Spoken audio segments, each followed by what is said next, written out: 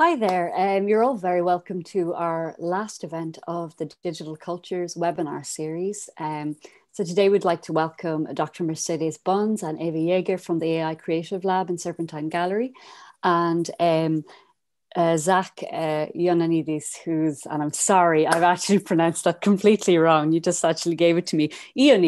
Zach Ioannidis. And from Forensic Architecture. So this, which is our last event, is co-hosted by Elaine, Hoey and myself. We're bringing these different people, the pioneering work of forensic architecture and the work of the AI Creative Lab, together to discuss models of practice in relation to emerging technologies and creative processes. So we're going to be thinking a little bit about the role of research as a critical tool, but particularly maybe exploring how artists and designers are engaging in practice-based research at the intersection of these spaces in academia, in art and activism. I'm going to hand over to Elaine now, who's going to introduce our speakers.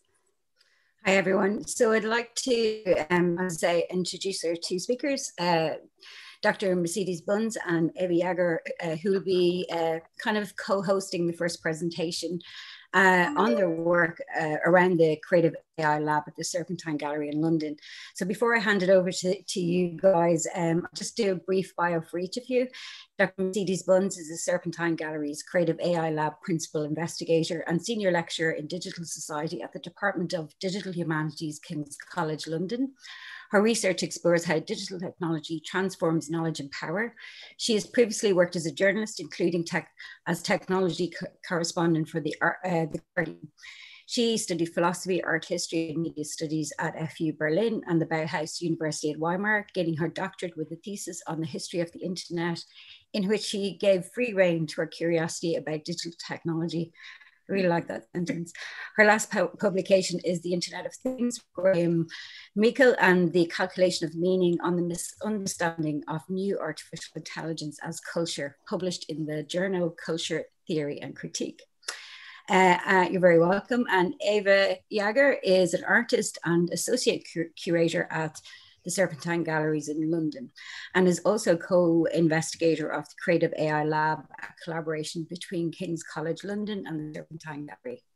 Eva is currently working on the Future Art Ecosystems, Volume 2, an annual strategy briefing launched in 2020 that involves concepts, references, language and arguments that can be integrated into operational agendas for the construction of 21st century cultural infrastructure.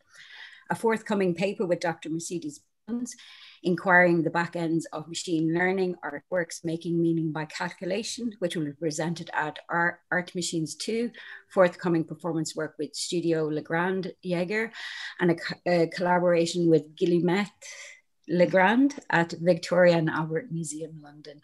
You're both very welcome tonight. So I'll hand it over to you and we'll do our questions and answer sessions once all the speakers have spoken. Thank you so much. Sure.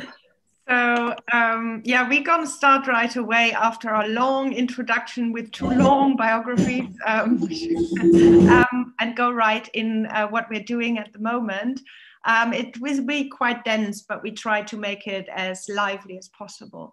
So we present a bit research we do at the Creative AI Lab, inquiring the backends of machine learning artworks, and we'll explain what we mean.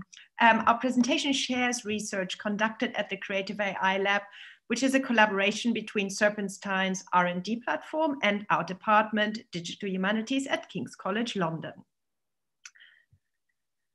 The aim of the AI Lab is to surface particular ways in which artists make use of machine learning. We've been interested in quite a long time and study this now for 2 years. And we would like to create models for engagement with the new technology of AI. And we think art is a very good way to go about.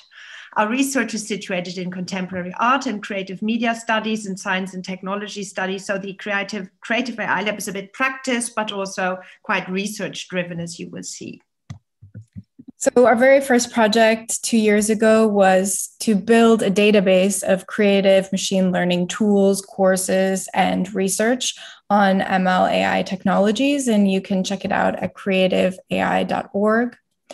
We've also experimented with turning our research into all kinds of public activity, including commissioning artists and writers and researchers to contribute to the database, panel discussions, lots of cool stuff happening. You can find out more about it on the KCL blog or on Serpentine's website. Now, all of this research led us to develop a strong interest in machine learning backends and interfaces, guided by our efforts to sidestep the metaphor of automation. We believe that artistic work at art institutions can be central to allow for a different understanding of AI. And we don't like the AI metaphor that automatically, that replaces the human with the automation, as you will see. We are inspired by Joanna Zielinska's last book, AI Art Machines, where she denounces can computers be creative as a misguided question, because she says we shouldn't pitch the human against the machine. Art has always been technical and thus also to some extent artificial intelligent. Next slide. So another writer we want to mention and we worked with is Christian Andersen and Søren Polt. They wrote a book in 2018, The Meta Interface, and they situate the interface as follows.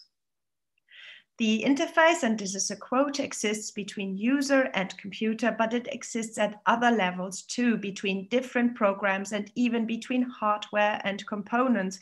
And we will see that this is very much the case for artificial intelligence when artists are using it. So our current, Mercedes. So our current endeavors separate the front end from the back end of art making, and I'll talk about that in the next slide, in order to study the approaches that artists use during the R&D of their work, the research and development of their work. And we're particularly interested in the various interfaces artists traverse when tinkering or experimenting with ML. So what we mean here, and we should qualify this as slightly different from how developers or programmers consider the back end and front end. So what we are stipulating is that where the interesting stuff is happening, where the interface layer that we are interested in, and the site of, in our sort of hypothesis of real art, of the sort of conceptual art making when it comes to machine learning, is happening in that backend space.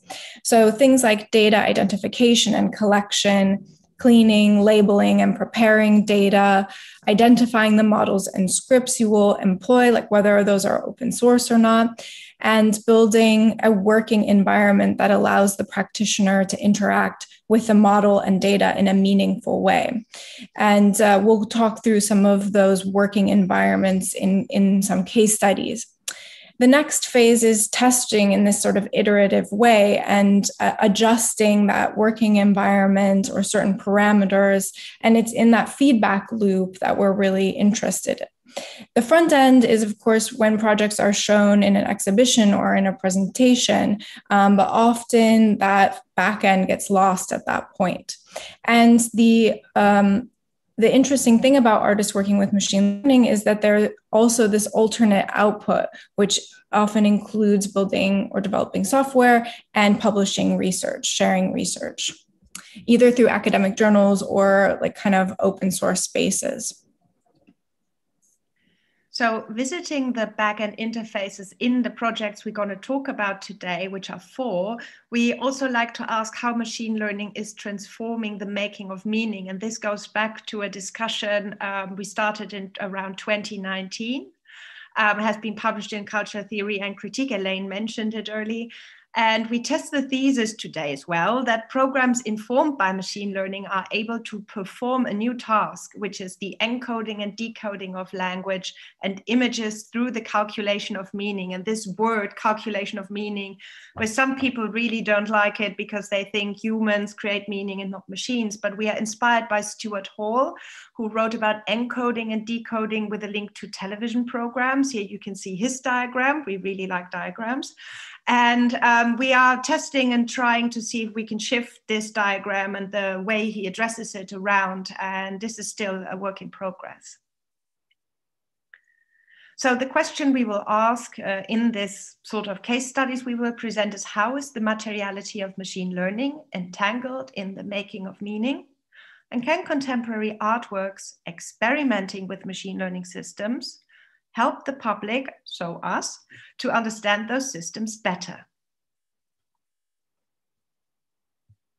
So our current research explores this question by looking at artistic approaches of various artists, among them Rafik Anadol, Adam Harvey, Wiley Shih, and Alison Parrish, with whom we've had studio visits, virtual studio visits, and conducted interviews. So I'll start with Rafik Anadol.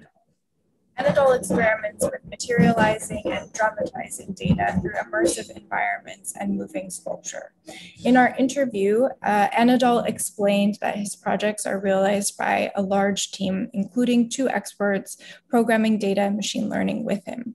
Anadol's research capabilities and experiments are housed on a separate studio website and sit outside of his front-end works, shown on his own personal website. Anadol works closely with key players in the field of AI, such as NVIDIA, and he stands out as someone who's built in-house capabilities and can access often very expensive computational power and graphics processing power, and also the newest, sometimes unreleased tech entrusted to his studio for experimentation, which is also sort of a new model. So these unseen tools of the studio are really interesting to us, such as the latent space visualizer, as they call it, which he showed us in our studio visit. It's built to navigate the data of his projects, and it's built on top of this sort of Tisney network, which is used to visualize and understand high-dimensional data sets in 2D. And it creates clusters or neighbor groups around certain images or image traits and allows one to move visually through a data universe. And often we don't necessarily know what it is you will encounter. And it for Rafik helps him understand what the GAN is actually practically doing. So here's a short video of the kind of 2 screens next to each other. One is the latent space visualizer, and on the right you can see as it's trying to map the image that might occur between 2 data points. He's also built another tool shown below, a graphic interface that allows him to manipulate every single layer of the neural network, and he can manipulate decisions and watch those live. The Tisney or latent space visualizer is something that he also uses in his final outcome at the front end. For example, in Latent Beings from 2019 at LAS, the viewer gets actually located in the latent space visualizer, and like the model would, is the one navigating between those 10,000 photographs of Berlin in this case. So to summarize, Rafik takes backend tools and he uses them to understand the data and reinvents ML mechanisms such as this in his actual artwork. The artwork's created in close collaboration with technical experts, although he's also a programmer, and research in Anadol's case is a spin-off. So he develops his own category for it. So I move on to the next case study, which is Adam Harvey and his project V-Frame. Adam Harvey is a researcher, engineer, and artist focused on computer vision, privacy, and surveillance. So next slide, yeah, here it is. So some of you might be familiar with him. He became quite known with his work about surveillance, such as CV Dazzle, which my students always love very much. It's a camouflage from computer vision or from a specific facial recognition algorithm that has recently been turned into the project Megapixel, where he's investigating the origins of face recognition image data sets. So if you type in exposing AI, you can test if your image has been used to train facial recognition. The most recent project is V-Frame. V-Frame is, uses digital documentation of human rights violations, for example, in Syria. So there is now, in the time of GoPro and iPhones, there's lots of material, video material from Syria. But this material cannot be sort of seen, so to speak, because there are too many videos, too many hours. So in cooperation with the NGO Mnemonic, Harvey is trying to build tools to analyze the video footage, and especially the ammunitions and weapons appearing in the video footage to show human rights violations. So the challenge he sees that the situation brings with it, machine vision can only see data. It has plenty of examples to learn from. We all know that. If there's no data, there's no vision. Ammunition and weapons are in parts objects of which there are not many labeled images. You can't download a data set of labeled rockets and so on, so on. So VFrame is a project that is creating data and data sets through labeling video footage, but also by creating 3D objects. And you can see here Eva labeling an object and the interface Adam Harvey is using to label this, which needs to be precise, otherwise the machine is confused. Here you go.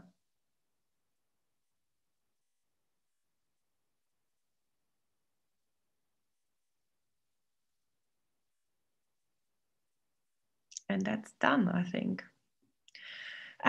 When talking to us, we made some notes. They have not been corrected by Adam yet, so any mistakes on us. But he said a lot of the work in developing a neural network model is that you often don't know if it will work until it works.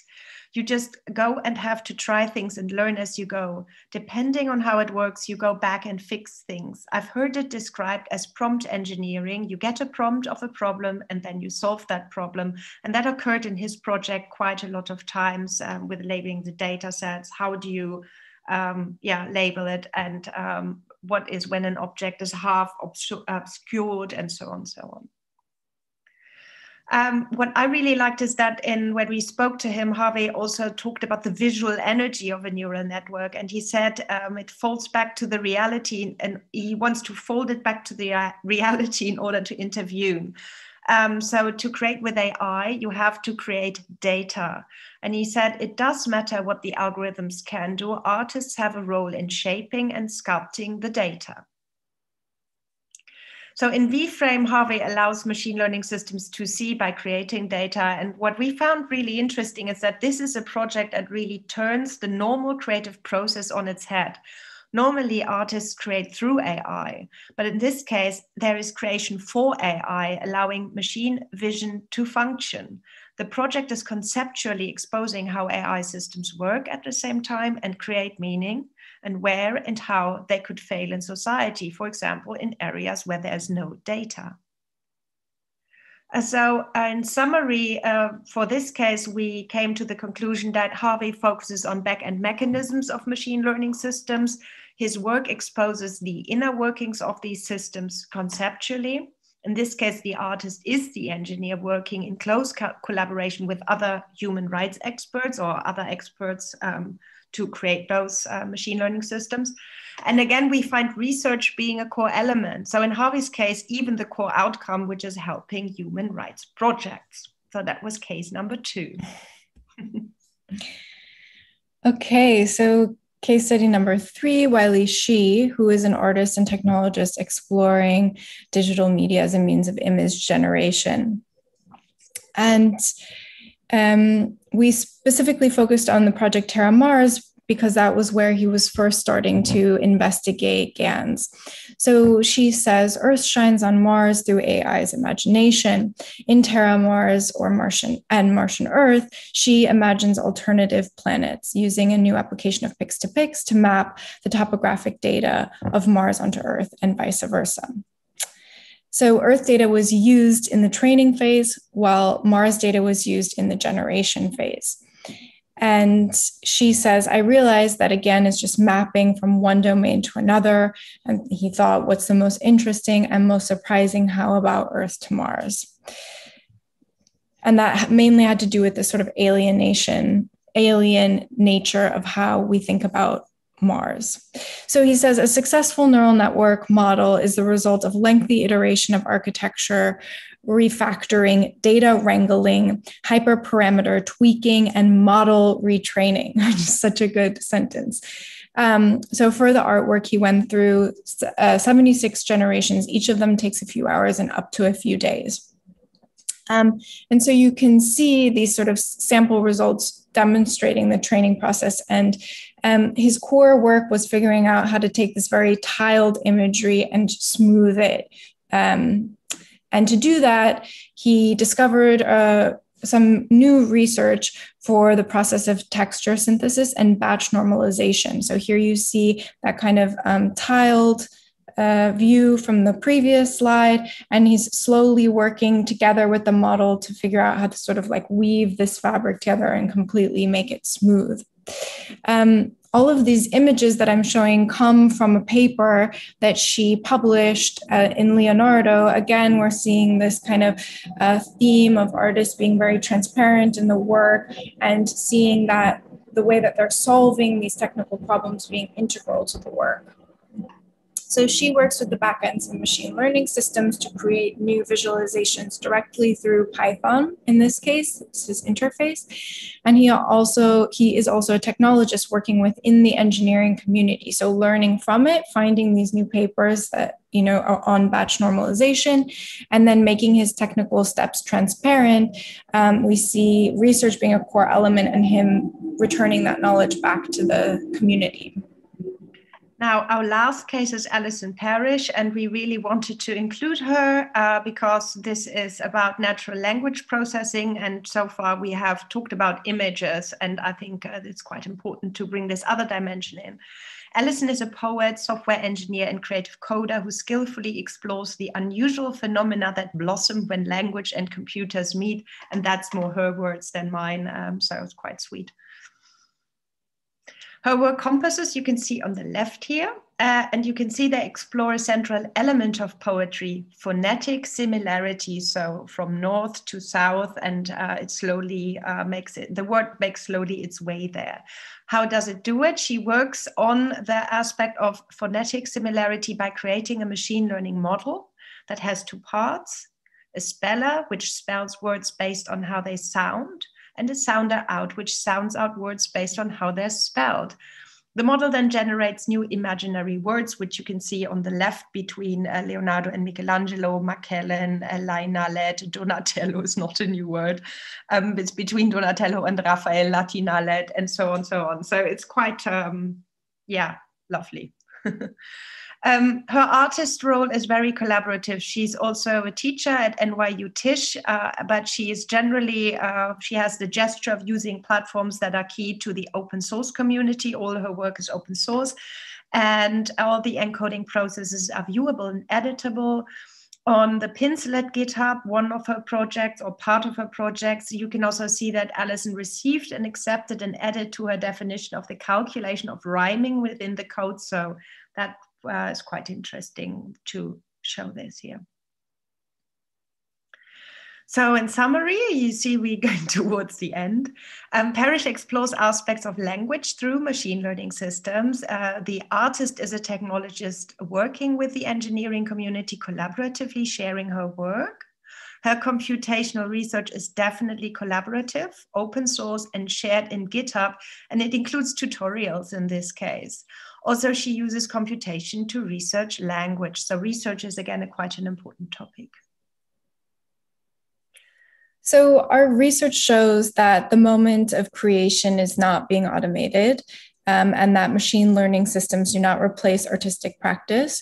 Instead, artistic practice is setting up machine learning systems, choosing and feeding the right data, and it's handling through iterative testing and playful tinkering.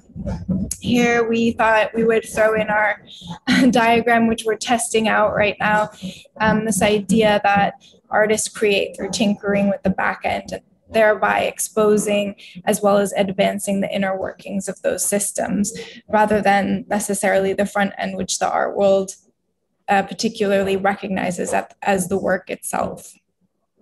You can see we try to move away from the machine learning as the new artist. So we move towards we move away from automation and towards collaboration. So that's why we stress here, and this is our last slide, that the work happens through adjusting mechanisms of machine learning systems, experimenting with data sets and their calculation. And by this, they address the very same space as computer science communities, but taking different turns along the way. Technical research outcomes accompany the artist exploration, with research supporting the artwork, while at the same time becoming its own independent output. So in form of informing tech companies by Anadol, data sets by Harvey, code that Parrish shares, or papers as she published. So that was it. We look forward to questions and comments, and of course to the next presentation by Zach.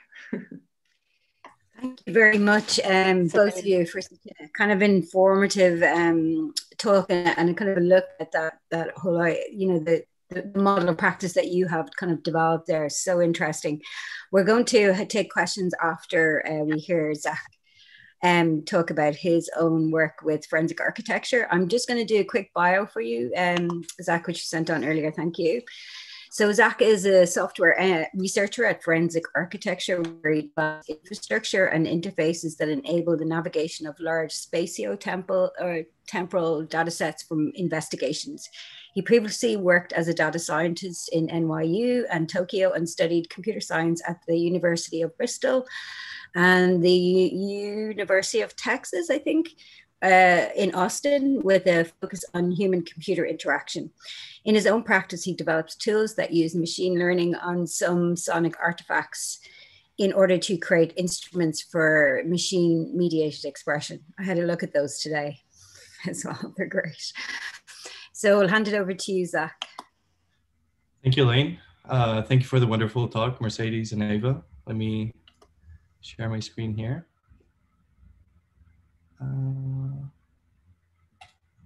Okay. Right. You see everything? Along with... Yeah, we can see everything. Looks good. Okay. Yeah, this is quite media heavy, so do let me know if the audio isn't coming through in the right way, etc., and I'll try to fix it, change my audio settings on the fly. Okay. So, greetings from abnormally, almost irritatingly sunny London, and thank you for inviting us to present in this webinar series. So I'm Zach Ioannidis. I'm a creative technologist, software researcher, and all-around sort of data person at Forensic Architecture. For those not familiar with our work, we are a multidisciplinary university research group that provides evidence for civil society groups confronting state, corporate, and human rights violations worldwide. We do this by utilizing spatial and media analysis and producing forms of visual evidence, which include but are not limited to studies of smoke and fluid dynamics, animation, building surveys and models, spatial mapping, photo matching, sound analysis, interactive cartographies, and more. Now, this all requires leveraging an ensemble of different skill sets. So our team is composed of theorists, architects, filmmakers, lawyers, scientists, journalists, and developers. It's certainly one of the most interdisciplinary groups I've personally worked with. Our models of research may seem somewhat unconventional, but when put together, they compose an ecosystem of practices. So what I'm going to do is, in this talk, I will use a couple of different projects in order to illuminate parts of these processes and show how it grounds and composes our research. To start off, let me show you an excerpt from our investigation on the killing of Harith Augustus on the 14th of July, 2018 by police in South Shore, Chicago. This summarizes the key aspects of our work quite succinctly. At 5:30 and 24 seconds, Augustus stopped to talk to Quincy Jones. At this moment, Danny Tan drew his gun.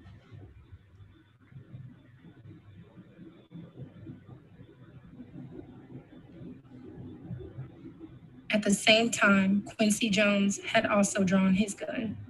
Despite this, no police officers turned their body-worn cameras to event mode. As the other officers approach, we see a sign that says no guns are allowed on the front door of the supermarket.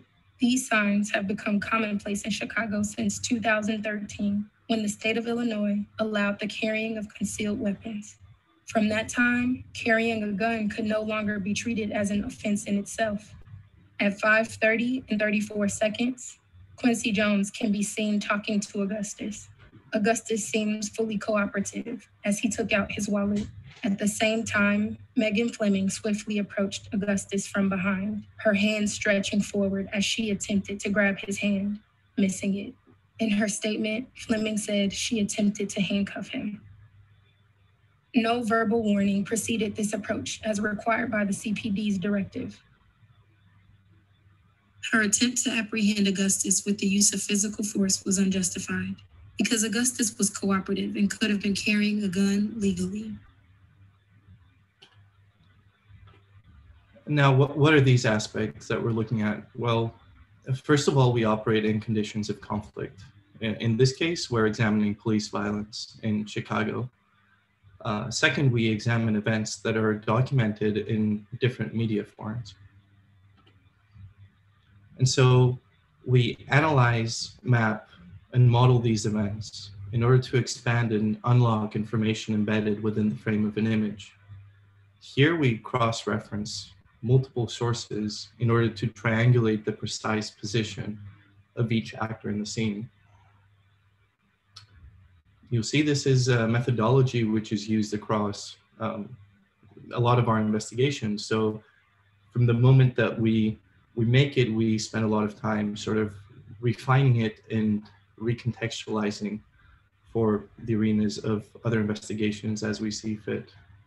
So everything is always a work in progress for our methodologies. Finally, we prepare a report of our findings in order to expose certain facts in a given forum. These might be typically art exhibitions, international courts, truth commissions, citizen tribunals, environmental reports, and even ones in the UN General Assembly. Now let me demonstrate how the use of emergent technologies fits into our models of research by switching focus to a project done in late 2018, which was called Triple Chaser. Forensic Architecture was invited to participate in the 2019 Whitney Biennial in the midst of the controversy of Warren Kander's association with the institution. Kanders, also vice chair of Whitney Museum, is the CEO of the Safariland Group, one of the world's manufacturers of so-called less lethal munitions. Now, when US border agents fired tear gas and grenades at civilians in November 2018, photographs showed that many of these grenades were manufactured by Safariland. In the US, the export of military equipment from the country is a matter of public record. However, the sale and export of tear gas is not.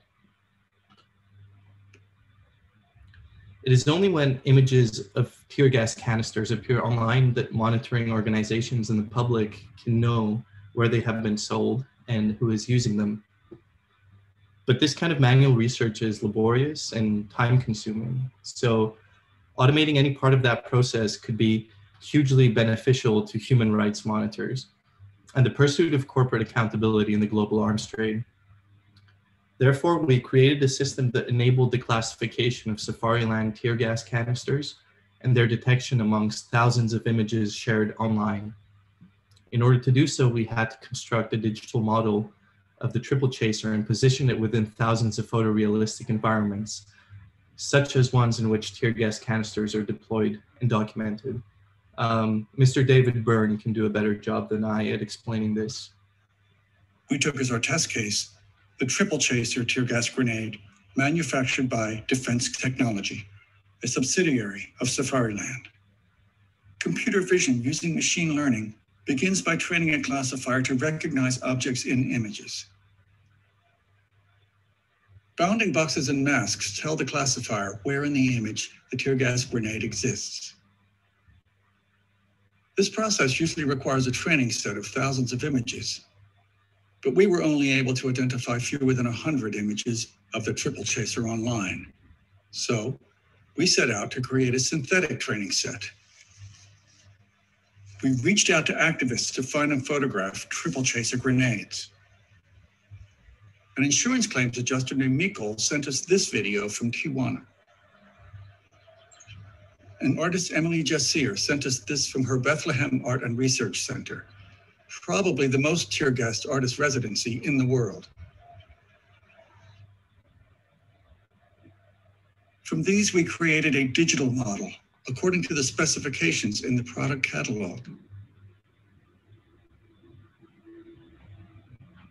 We recreated all the permutations of triple chaser branding around the world.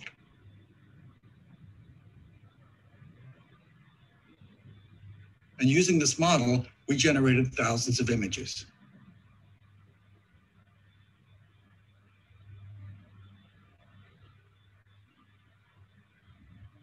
We set the model against bold pattern backgrounds to ensure that the classifier learns to identify the grenades, rather than the common elements of the backgrounds in which they often appear. We used colored masks to tell the classifier where the grenades are in the image. We also placed the model in photorealistic environments.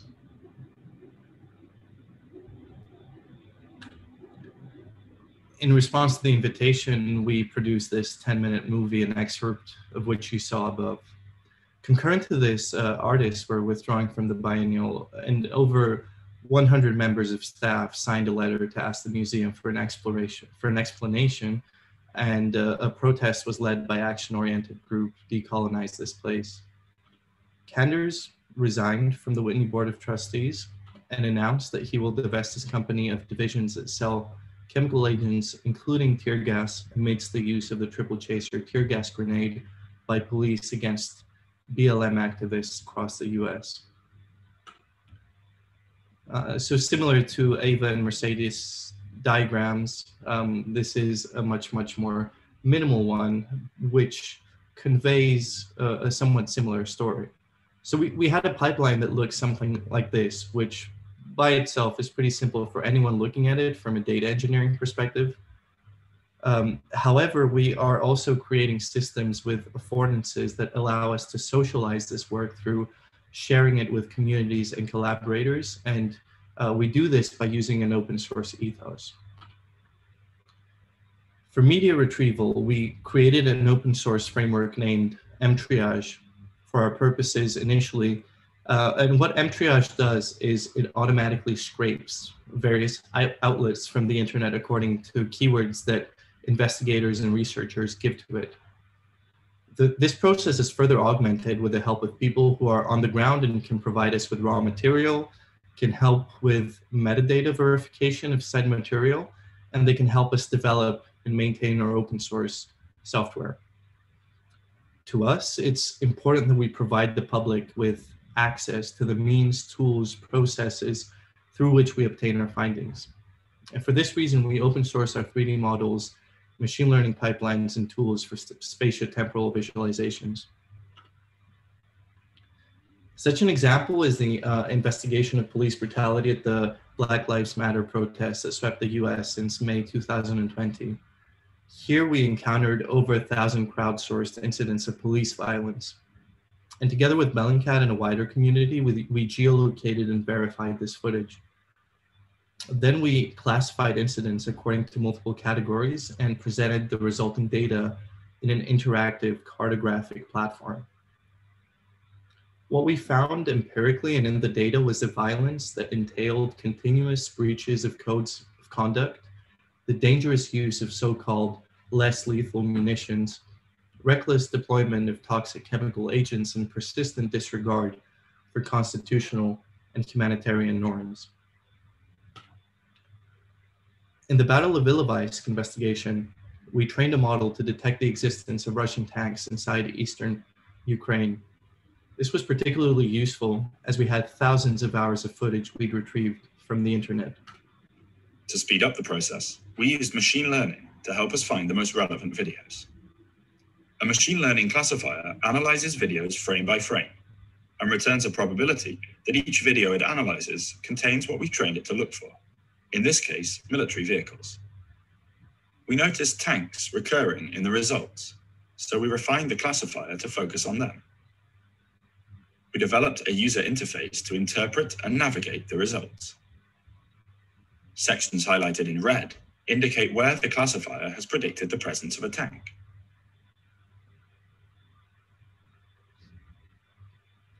So you'll notice that a system such as this is not foolproof. It's not ready to be completely automated, but we see this as something which is quite necessary, very beneficial in our work. Within the spectrum of fully manual processes and total automation, we also see a lot of value in being somewhere in between in the spectrum, sort of having a symbiotic human-in-the-loop interface. And I think this is consistent with some of the things that were said in the previous presentation, and this is something that I'm really looking forward to discussing. Moreover, as a process, this is something that can be recontextualized, right? So the models can be trained on different data sets. These platforms can be used by different civil society organizations other than our own, with their own different needs. And what's good about this is that by creating common benchmarks and metrics for accuracy, we can leverage specific domain level knowledge of collaborators in order to collectively improve outputs for additional use cases.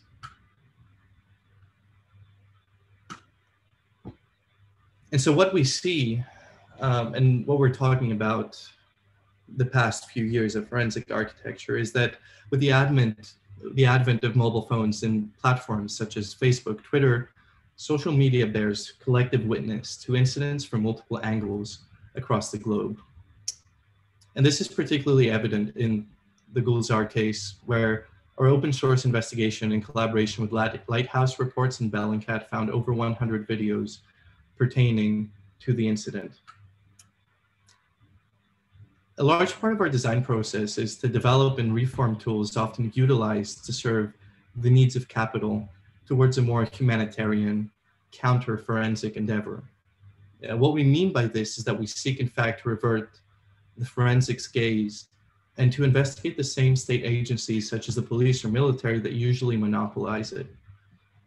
Therefore, it is more a counter-forensics, that which we do, an interrogation of the interrogators. The investigation is a tool we utilize in the process of collective truth production.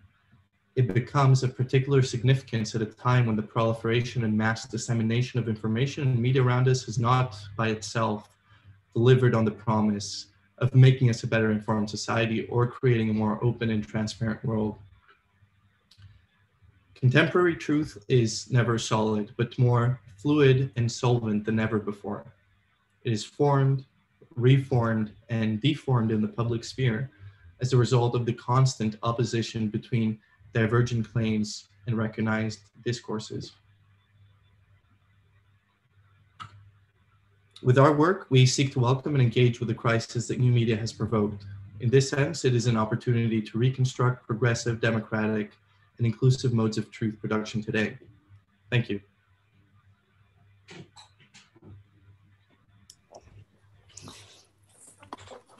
Thank you so much, Zach.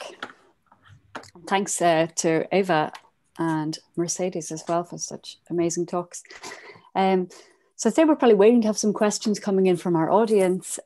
So I think Elaine and I have the pleasure, I guess, of getting to ask some questions first. But I don't know, Elaine, if you wanted to jump in with anything. There was a few, I have a few questions. One is around this idea of open source. I mean, you both mentioned it as kind of a key part of your practice. I mean, how important is it from an ethical perspective, or even, you know, as a core kind of concept within the work that you do, is that you make work open source? And do you find issues with that? Are people kind of taking that and doing nefarious things with it, or are you finding that the balance, you know, of kind of giving people the tools to work themselves outweighs any other kind of negative sides of the idea of, I mean, I love open source, so I'm just curious.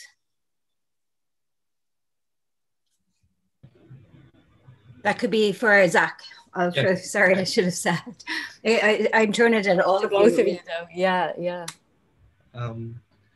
I think this can yield a very fruitful discussion because as a technologist, I think the way I see it, there are many gradations to open source, right? So for us, it's not only the sort of a philosophical choice that we're making in the eyes of journalism and what we're pursuing in order to stop disinformation. It is necessary that we have multiple points of views, multiple optics, multiple mediums through which we can examine the source, whatever that is. As a programmer, I think it is born out of a sort of pragmatic need that as a studio, our expertise, our time is very limited, right? So out of this context is born the desire to use open source, and it's great that it works really good in conjunction with the type of research that we do, which benefits from it.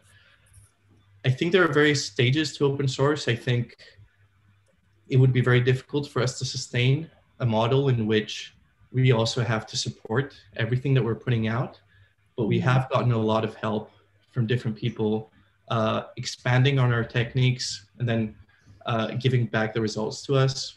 We're working with different organizations that are basing the research on our tools, and by extension, everything that they're doing can also come back upstream to our internal code base.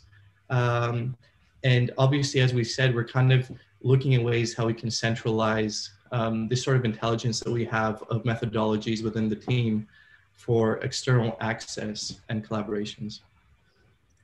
Yeah, I think even within your practice, even, you know, the way that you get testimonies from the ground, and they are in a sense open source as well, that you very much at a grassroots level employ this idea of open source. I find very interesting between the technology, the software, the means in which you kind of carry out this method of gaining information from the ground as well in a very kind of open source way.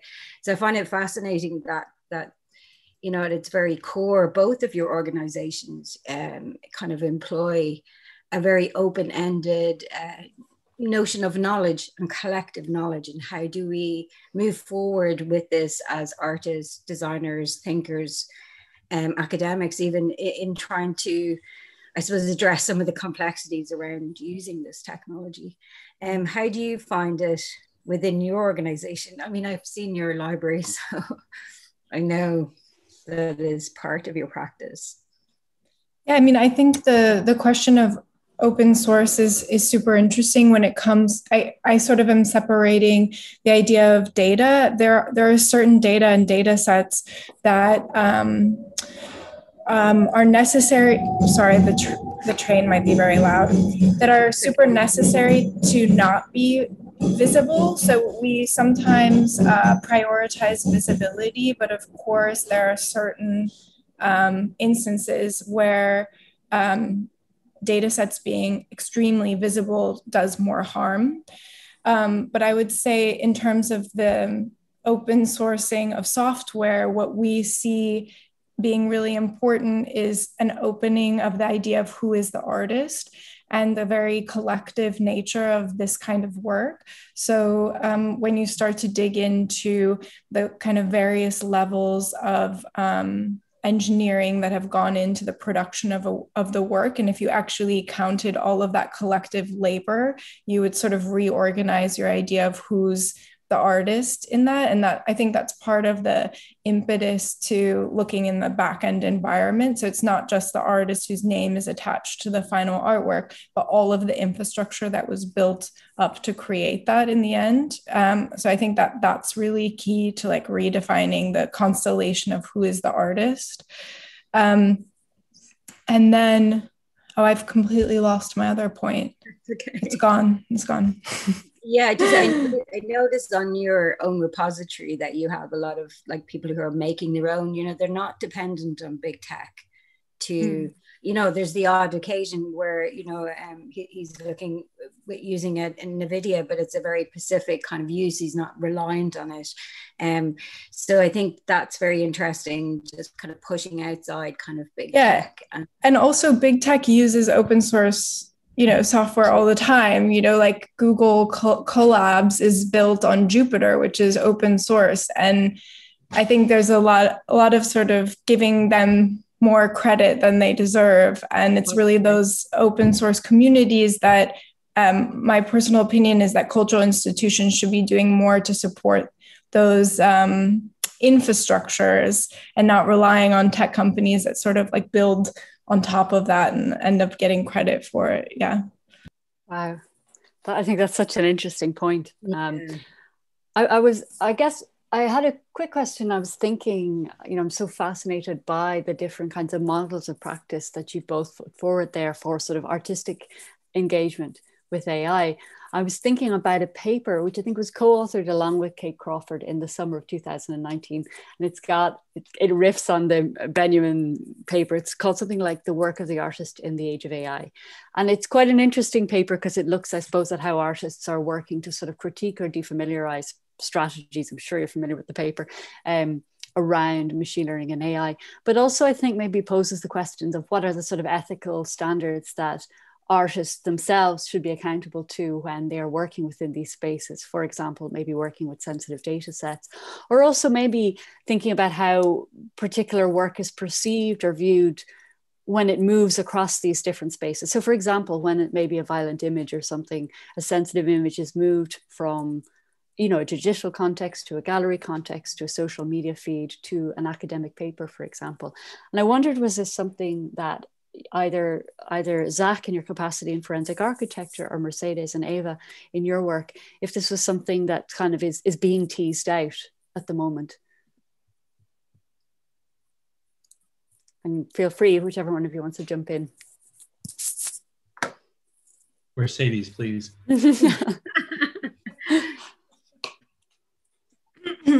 It's quite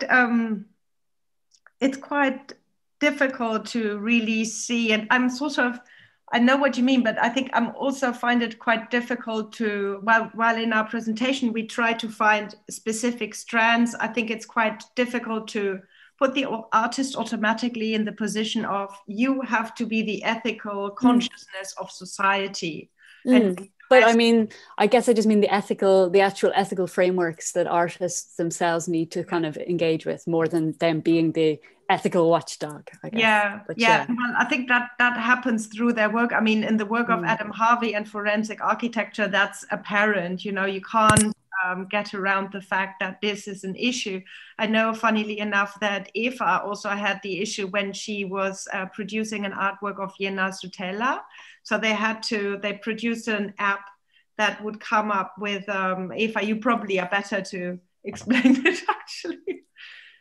Well, essentially, it produced lots of problematic sentences. It was, you know, a generative app. I won't go into the details of it, but we, you know, had to insert the artist in part of the production process of someone who would vet the sentences that came out, because the point wasn't just to let the AI be offensive. You know, she and her studio became involved in vetting the sentences and trying to understand how language can be manipulated in ways that you don't understand. Actually, we worked with Alison Parrish on this, and we learned a lot from her. She explained that, you know, you can censor certain words, but when a sentence is constructed in a certain way, it might be the words are fine, but the meaning is still very harmful. So in these projects, you often end up learning, like in this instance, way more about language than you think you're going to. It seems like it's a machine learning project, but in fact, the machine learning is the tool to understand language better, because you have to be so precise with what you're asking of the model. To a certain extent, the artist is put in the same situation as tech companies when they let their tools wild. You know, you need to understand the situations that come up when you put this tool out there. And that means, you on your own are not enough to really think all those situations through. So you need a diverse lots of friends, collaborators, colleagues that help you to think through it, because what comes to mind in a white person is different in a non-white person, and so on logically. So it's quite important. I think in our case and in the work that we do, to address a point that was raised earlier and one that I see in the comments as well, in an ideal case, it should be that the work that we do and the work that Adam Harvey does is so well put together, so well documented, so as to remove the burden of us having to be the arbiter of ethics of the thing that which we're presenting, right? So we can act as a curator of a particular narrative from footage on the ground. But when we're talking about open source investigations, open source journalism, I think we understand that every singular data point that we see can be flawed, can be doctored, et cetera, et cetera. So it's always our approach that nothing singular is true unless it is corroborated by many different angles. And I think that is the one case, one sort of idea that we can use for cross-verification of the things that we're seeing. On the other hand, the work that we're doing, I would say, is not generative in the case of generative artists like Alison Parrish, for example. We don't give people an infrastructure, an ecosystem, or a framework that they can generate. And you don't really know, as an artist, you don't have control over what's coming out. Of course, that's always the case because the data that's being fed into the model is always curated by humans, biased in its own ways, etc. And some of my favorite projects with regards to AI are the ones that sort of subvert the idea of objectivity of the model itself. What we were doing in our case, I think, sort of having a human in the loop process. We know that no algorithm is infallible. We know that no human is infallible either, but maybe by working together, at least we speed up the process and we have a layer of redundancy on top of the investigations that we're doing. And it seems like with the practices both of you are pointing to, there's no, that sort of human in the loop aspect, I guess, is very much kind of put to the fore, as opposed to something that you're kind of pretending, as you say, is completely objective. I think there's a question in the chat maybe that kind of dovetails nicely with what we're discussing, which is from Claire Redelman. She doesn't say who it's addressed to, but she's saying that she's interested in what the speakers see as the politics animating their work. In particular, is art being instrumentalized and or used as alibi for more and more documentary production? That is, should art not be able to function differently than documentary methods to be less tied to instrumental outcomes?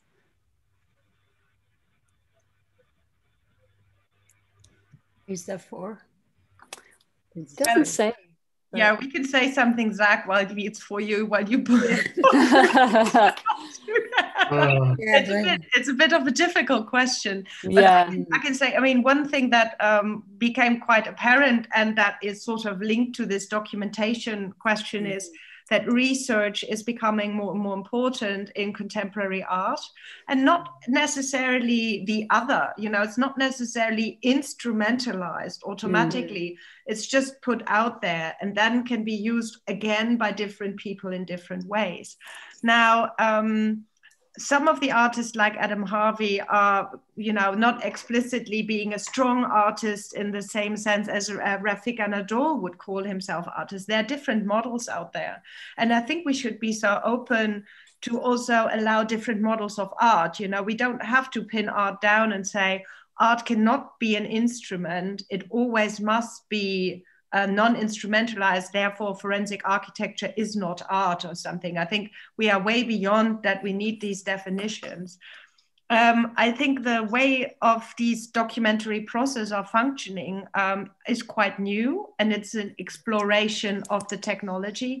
And I think what is, for me, same with Adam Harvey as with the Forensic Architecture Project, what these projects make quite apparent is that we live in a world where only machine vision is only there when there's data. Now, those human rights violations are excellent fields where this becomes really clear, but these are examples that are not just instrumental for human rights violations. You could think that for every single societal group that has no data representation. And that one technique that is an example there for human rights violations can then be used in other areas that are maybe less drastic, but are still then lead to underrepresentation. So in that sense, I'd say we shouldn't be so strict about it. Also, I know, Claire, what you mean, because I'm working with Claire. Okay. Right. On my behalf, I would say that personally I have a very soft spot for this sort of non-operative type of art, the subversive situationist type of meandering art that I love seeing with latent spaces. I love seeing people create instruments, new modes of expression using these kind of things, and sort of understanding what the parameter space of all this data is, and maybe introspect what is the actual humanity, if there is something behind the output itself. From a sort of utilitarian perspective of our work, I think we operate across many different contexts, and we have an exhibition opening at the Jäger on the 3rd of July. It's also tied with a film that Laura Poitras is showing, which is coming out on the 18th of June, if I'm not mistaken. So, as I said, we have a sort of multi-modal output, but the art form and the art context serves a very important function when we want to build some sort of social pressure for the messages that we're showing. And because the means of knowledge of sort of news is very centralized, it provides us with a different avenue through which we can present a message and find stepping inside of these contexts. So I think, yeah, two different types of art, and the art forms I think should be able to cater to both. Yeah, I do think that art is in a unique position in society when it's not tied to any kind of necessarily any political affiliation, and it has that ability to step outside, let's say the politics of a government, or the politics even of our own country, and be able to state things or see things in a different way that perhaps politics can't see, or that an economist can see, or other professions will see it maybe perhaps in different ways. And I think art allows a more, I suppose, a different perspective on a situation. And that's why I think I don't necessarily see a difference between something that's documentary or art. To me, there's a language there that translates across all of those mediums. Mm. So we have a few more questions. I'm just aware of the time. Yeah. We have Mia Lee, and this is for Mercedes and Eva, and it's kind of a dual question, if you don't mind. So I'd love to hear your opinion on tools like One-Way ML, which aim is to make machine learning more accessible for artists and creators. And part two of that is, how important is it for creators to know or understand the systems they're using, basically? So that's for you guys, for Mercedes and Eva. Do you want Should I go? Yeah. So we obviously have the Runway ML linked on our database. It was important for us to think of all the different entry level points into working with machine learning. Our position is that, when people are afraid of working with machine learning, they turn to these sort of obvious ideas of like, it's bad, I don't get it, and for us, it's like, we're trying to reduce the distance people have. So if at an entry level point, there's an easy interface that helps you start to explore and see that, oh, I see how it's making mistakes. Maybe this is how I can start to understand these systems. I think that's absolutely fine. I mean, I was just speaking to some computer scientists about how the idea that there's like very approachable AI that you can just teach yourself very quickly is kind of a misconception. It's really, I mean, these tools are really hard to use, and it's really hard for a single artist to just decide they're going to, you know, make something with TensorFlow. And that's why, again, we're really always addressing the idea of like larger communities of people who teach each other or who work together.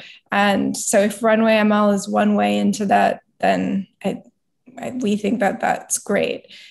In my personal opinion, it's crucial to understand what the system that you're working with is doing. I mean, that's the work that we're interested in. Can I ask a little follow-up question there? A question that's always going through my head, not just in your presentation, but every time I, you know, engage with an artist who's engaged in this kind of work is like, is it necessary to have high technical literacy to do this? And maybe just as an aside, I actually asked that question to Winnie Soon recently, you know, as another kind of artist who's very much engaged in this sort of space.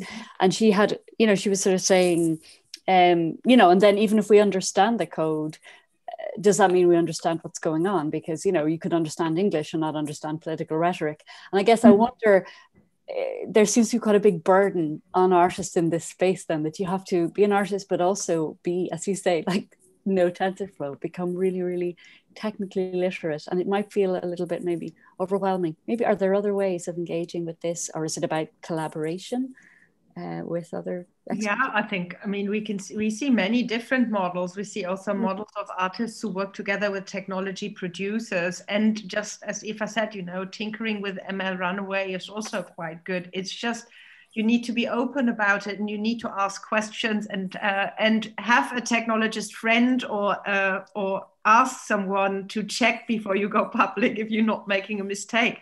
But, you know, we have, if we publish a text, we have copy editors. It's not very different. And I think the most important is that the more people start to understand really how machine learning logic works, instead of how the code really works. Not everyone needs to label their own data. That's not the case. You know, these are very specific projects, but to understand how the dynamic and how the logic of this machine vision or machine writing and machine spelling and understanding how this works, that's more important, I think. Because we also know, to be brutally honest, that, you know, for a lot of women don't have the feeling, oh, the tech world's mine, I can, you know, just march up and go and start create. So that would exclude them automatically. And I think every step towards working more with machine learning, this world needs it, because this is the technology that will fuel most of our information systems in a few years. So yeah, get your hands on it in any way you can. Yeah. I'd like to just ask a question in regard. Oh no, sorry, Zach, go ahead. You answer. I'm happy to. I was just going to say that for me, what I find is the most important personally is the concept and the critical thinking around generating the concept itself. Tools like Runway, etc., are amazing for people wanting to experiment and getting their hands dirty for the first time. But I don't know how much interesting or different work, novel work, can come out of these things only by playing with these systems. And I think maybe it can work in the beginning of a particular sort of revolution. A new algorithm comes out and you have a lot of people tinkering and having visual outputs, et cetera, and this is something that you know, generative neural networks are really good at doing. So we see a lot of artifacts that come out resemble each other, but I always find it interesting when there's a concept behind that, even if it's sort of retro-rationalized, then that's what makes the difference to me. And it's a very complex field. I mean, for computer science history, it's relatively an old one. There's been a lot of iterations, but also we're standing on a moving tower of abstractions. It's impossible to go all the way down that stack. So you always have to be thinking about what level of abstraction you're comfortable with working. And it's good to have collaborators that work and think across different level of abstractions. It's also good to have people coming in from completely different disciplines, because they can give you an insight that you as a person working in that domain would have never thought about. So to me, it's also about the ideas that come and are engendered from working inside a sort of transdisciplinary environment. And that leads me on to a question for Eva, and that is in around this kind of production of knowledge and the kind of idea that, you know, in order to experiment in R&D, for artists beginning to engage in this practice, yes, probably Zach, I agree with you, but I also agree that there needs to be a level of experimentation, and within that there's knowledge production as well, that you can't just dismiss that particular playing. It's the beginning of something for me, and I think it's very important. But I suppose for Eva, I'm wondering, in regards to kind of curatorial practices, you know, this is a long game we're playing here with this technology. It's definitely not something that we can kind of go at it for 2 weeks and go, yeah, I know everything about it. You know, do you think it should be built into curatorial practice now, that R&D and experimentation should be part of that in order to kind of push along and encourage artists to kind of feel okay in this space and possibly have the software or the hardware to work in this field?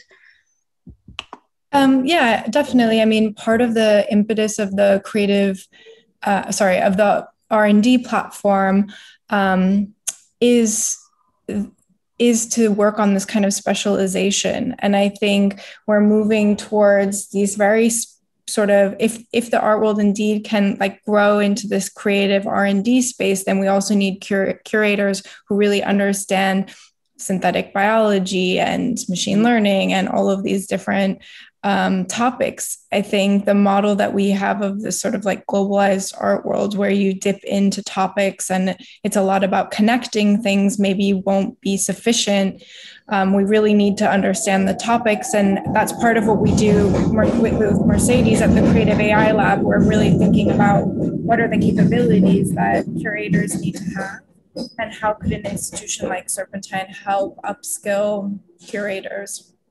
So we actually have a PhD student working with us on this topic. To start to prepare curators, because I know that I was reading an article by James Bridle. He was talking about, you know, the problem with an institutional critique of something like ML is that they don't necessarily understand the technology, and it's not that it's just so new as well, like the critical thinking around it. So how do you critique work of AI if you don't understand how it's made? I guess the thing we were saying about artists producing their own work, it applies to institutions as well. So not always outsourcing the work, but building some of that skill set in-house and building production teams that include curators so that they have to run up against those issues of, I don't know, labeling data or deciding on a model or deciding the politics and ethical position within that, if they're going to open source it or not. Those are the kinds of things that should be within the institution. That knowledge shouldn't be constantly outsourced and drained from the institution itself. Yeah, I agree. Yeah, we also live in quite an interesting time. I mean, on the one hand, people are quite worried about artificial intelligence becoming more and more important, but the homework that we need to do is how does it actually work involves really sitting down and moving through. And a lot of people at the same time don't want to do that work. There is sort of this dilemma there with technology, which is I'm the same. I want my computer to function, but every time it doesn't function, I learn something new about it. So I think generally, go on, Elaine. Yeah, no, it's one of those topics that when you start talking to people, they're okay for 5 minutes and then they start glazing over and go, no, I'm just going to press, you know, I'll accept all cookies. I really can't, you know, so there is that kind of frustration with technology, with people kind of overwhelmed. And it's quite, you talk about the black box system quite a lot, this opaqueness within. And I think part of the work that interests me, what you're doing is about revealing the back end in order to kind of go, listen, there's no magic here. There's no kind of, there's hard work, there's people, and there's the thought going into this. So I think that's art spaces and artists can be really a super great, I mean, the public needs them, you know. If we wouldn't have them, the future would look quite bleak, because I mean, I also do analysis how artificial intelligence is negotiated in newspapers. and it's horrible. It is basically very like, oh yeah, the artist will be your doctor, the AI will be your doctor, or the AI will become the new lawyer. And it's sort of a very simplistic report that people are fed. And we need places where there's the will to a bit more complexity. And I think art spaces are really badly needed. Yeah, and I think, Zach, you operate out of a more institutional kind of setting, and but you've crossed over into the art world, which, you know, like, what do you see from your perspective around what is needed to support artists in this field, you know, to cross over and to develop, as you said, deeper, meaningful work with this technology? Are you talking about the creative AI field or the art and AI? Yeah, I'm talking about in general, you know, artists who want to begin to work with this field, and sort of you know, the support structures that we were talking with Ava about, you know, the kind of the gallery and the institutions kind of taking some of that on in order to support artists.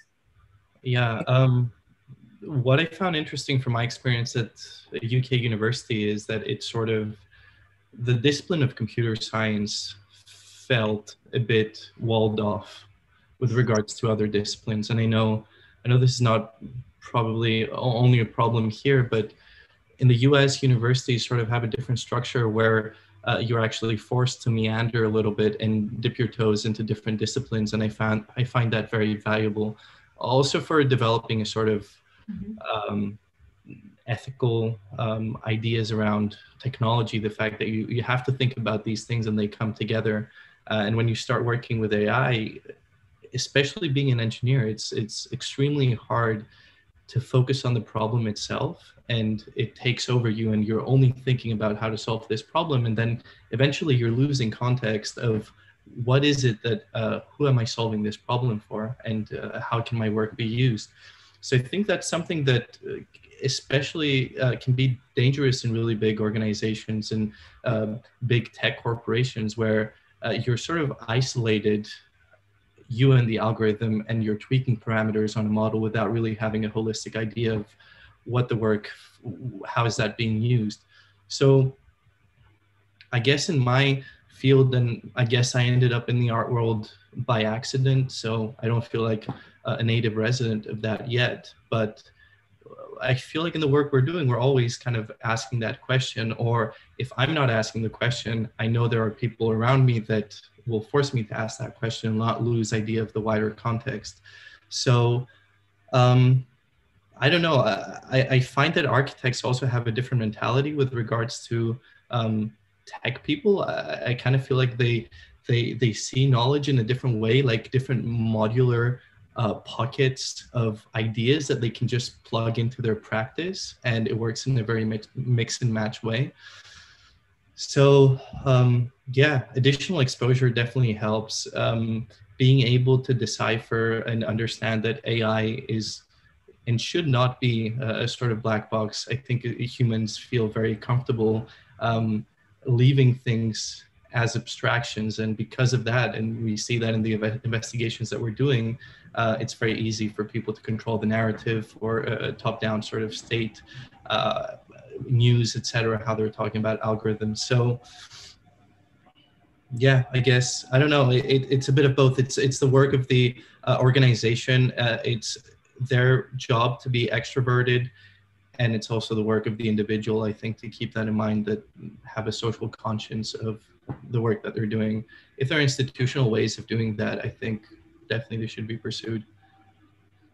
I just wanted to make a small aside there when you were talking about the black box, I guess, Elaine, and our speakers and the work that you're doing to uncover that. But what I found also really interesting, I guess, about your practices was, you know, the idea of the sort of human in the loop as well. You know, I'm actually reading a really interesting book at the moment by Mary Gray, who I met a couple of years ago in Microsoft Research, but she's, you know, one of a number of researchers, I suppose, who's exploring how we need to sort of think about the kind of the human labor, I guess, that's involved in these sorts of so-called, as you said, automated systems. But funny, Elaine just asked, I suppose, Zach, what kind of does he feel like he needs in terms of resources? And sort of the very last question that I had as well jotted down was like, what do we still need? And I guess I wanted to put that question to Ava and to Mercedes, like in terms of, blue sky thinking, what do you feel like your institution still needs? Is it more funding? Is it a different kind of a pedagogical model? I don't know. I wondered if you had any thoughts. I can ask from Zach's perspective, I would say institutions need more EFAs.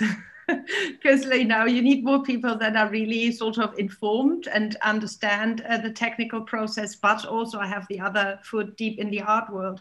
Yeah. And this is something where I think some art institutions need to decide if they want to go into this field. They need these people in the institution, not outside the institution. And it's the same probably. I mean, you both work within now the gallery, so I think asking these questions, running this series is quite important. So I would say that. And before we, just very quickly, I wanted to answer Victoria B's question about the image data gathered via password capture field websites. What are they used for? Well, you're training Google. It's a Google project. Google has bought it from Carnegie Mellon, and you're training Google's AI by understanding which tiles have an object. And I think we had a few questions, but I really feel they were possibly kind of answered by Zach, because we have a couple of questions around kind of truth claims in relation to these sorts of open source intelligence projects. But actually, Zach kind of managed, you sort of pull them all together in your first answer. So didn't kind of come back to those. Yeah. And what about you, Zach? Blue skies, anything your heart's desire? Money helps. For sure. I think that's very honest. how can we make it attractive? I think, what Mercedes said, people like Eva, I think what happens in the art world, I see it a little bit as a sort of organic community formation, right? Where you have people organically sort of reaching out to each other based on common interests, etc. So I kind of see FA and other art practices being in London for the past few years. Based on the work that they do and the things that they're interested in, they will always find and connect with the right people.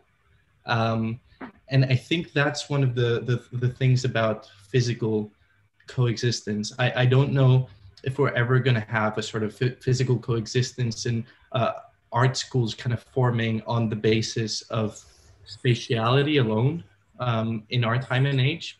But I see these connections forming organically, and I'm just wondering whether on the institutional level there could be a way where we could accelerate them.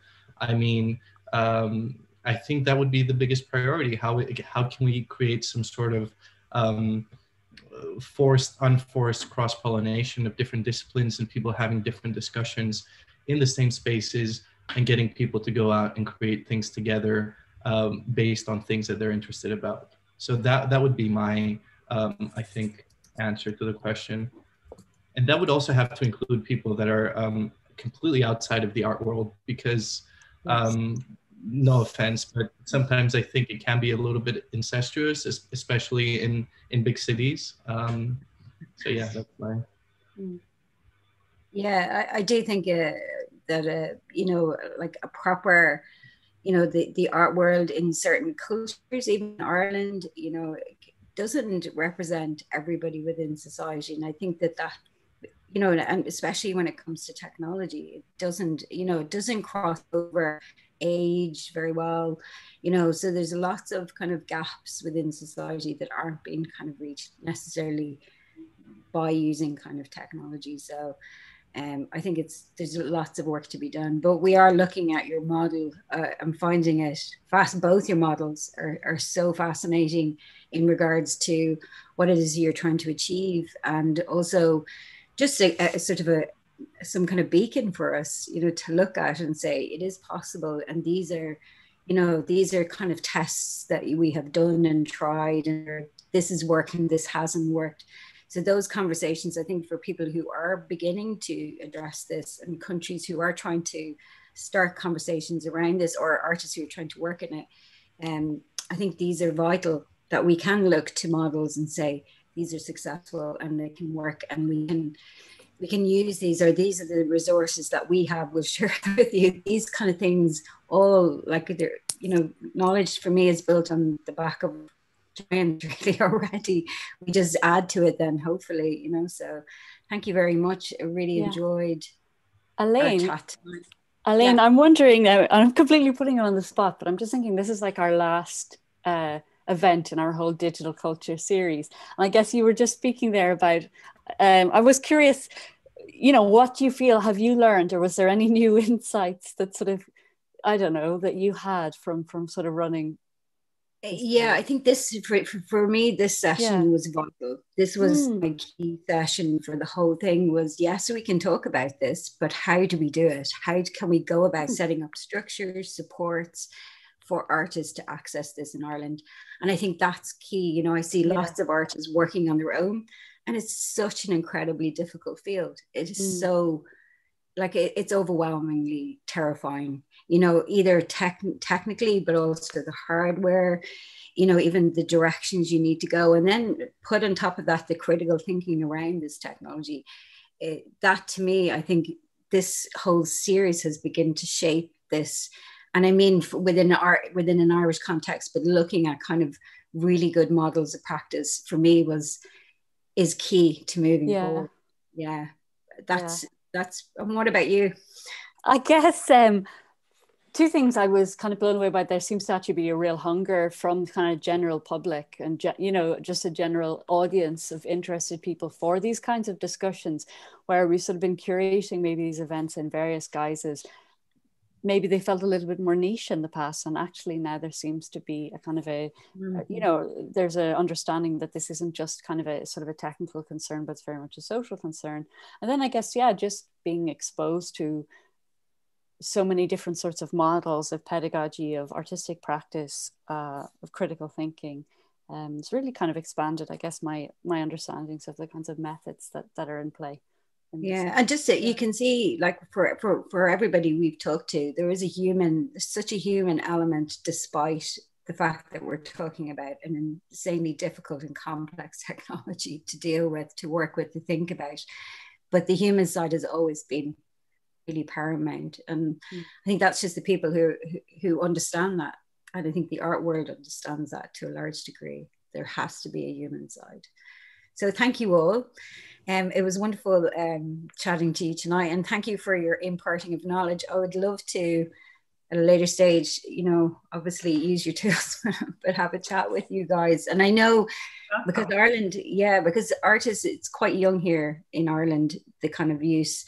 There are artists kind of doing it, but it's tiny little pockets. So we will be looking at, you know, kind of with a strong eye at what you're doing and how you're developing your work. And I'm also looking forward to seeing the paper that's, you know, it's kind of an infrastructure or a blueprint, is it? The paper that you're developing, Eva? We are working on it. Yeah, it sounds really interesting. Like, it's like, I'm not sure exactly what it is that you're what's going to come out, but I'm so excited to read it. We're going to share it. Yeah. Good. Is it a blueprint or some kind of... It's going to be for the Hong Kong conference for AI art machines. Okay. That's happening at the moment. So it's going to come out of there. There's also a series of reports called Future Art Ecosystems that the R&D platform produce. Those are downloadable PDFs. One is out already, and the next one comes out in exactly a month. Wow, yeah. Okay. So that addresses more of the questions you had about support structures. Yeah. And actually Zach's point too about kind of foregoing the spatial closeness and in favor of like building communities around certain topics and things like that. Yeah. But thank you so much. This was amazing. And thank you to Zach. I really enjoyed your presentation. It was amazing, Zach. I just in awe of all your work, actually, to be honest. I feel we're we're babies. You hosted a brilliant series. We are in awe of your series. Yes, totally. Please use away. I mean, it's free. It's there as a repository online. Thank you to Anne for that. Yes, just want to say a big thanks for organising that, and also just thanks to NCAD, to the Digital Hub as well for their support, their financial support, but also their kind of do it. You know, just start this conversation. So and thank you guys. Thanks, Rachel. I think that we're thanks for having us. So thank you. Okay. Bye, everyone.